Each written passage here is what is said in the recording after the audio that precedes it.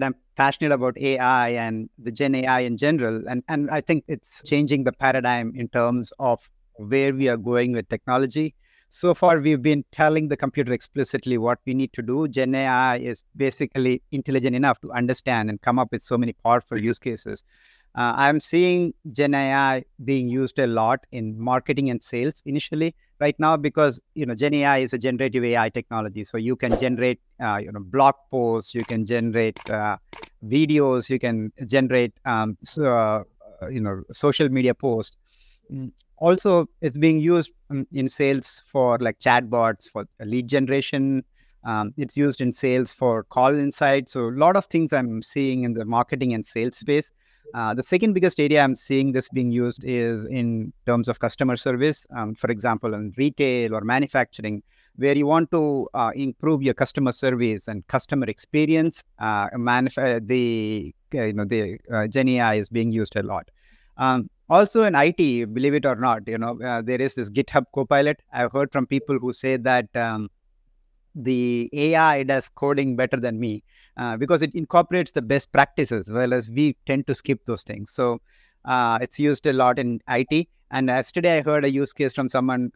He was saying that it is being used for detecting insights from doctor transcription. So basically in healthcare. So across the board, we are seeing a lot of use cases that's popping up with Gen AI, and it's just a start, right?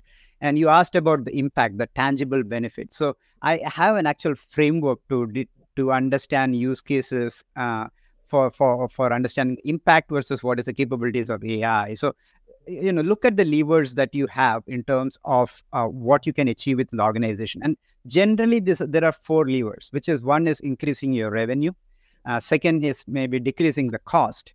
Third is improving people experience. And this is very important. And as I just said, the customer experience is one of the areas Gen AI is being used.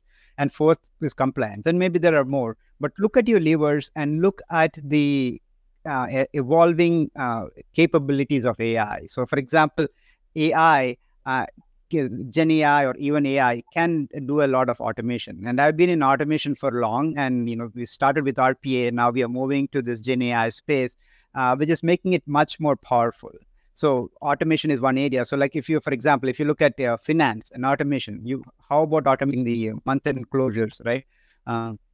Another is content creation. Another area that's come up with generative AI because it's basically a text generator and it can generate good text intelligently, right? And so that can be used in marketing. How about using marketing, using the content creation feature of Gen AI to create your brochures, create your websites, and so on, right?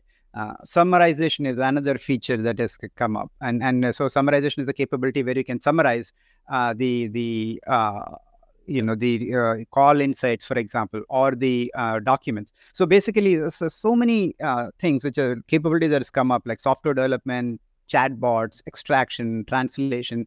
A lot of this with the AI that's coming up, and you'll see a lot more of these capabilities come up.